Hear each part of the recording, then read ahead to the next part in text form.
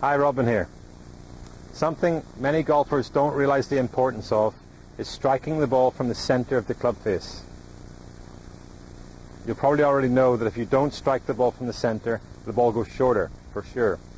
But also, non-center hits will affect the direction of your shot, both where the golf ball will start and then the shape of the shot.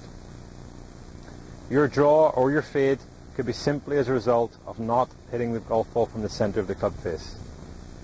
Now perhaps you've got a certain pattern, you keep on hitting the heel or you keep on hitting the toe. It's not really one fault which creates that, so I can't give you the answer to that in this video. But what I can say is that hitting the center of the club face is a certain element of skill, and you should try to develop that skill in your practice.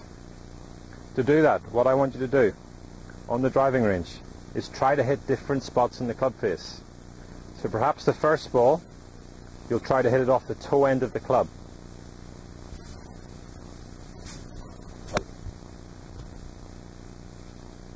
You might see the mark on the club face. You'll certainly feel the club twist if you haven't hit the center.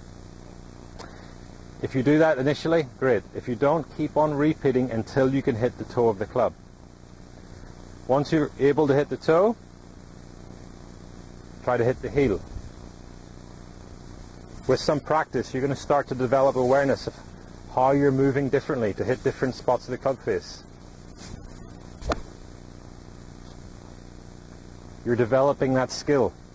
Now, if you can learn to hit the toe and then you can learn to hit the heel, you can certainly, with practice, learn to hit the center of the club face, which can only help you improve your golf.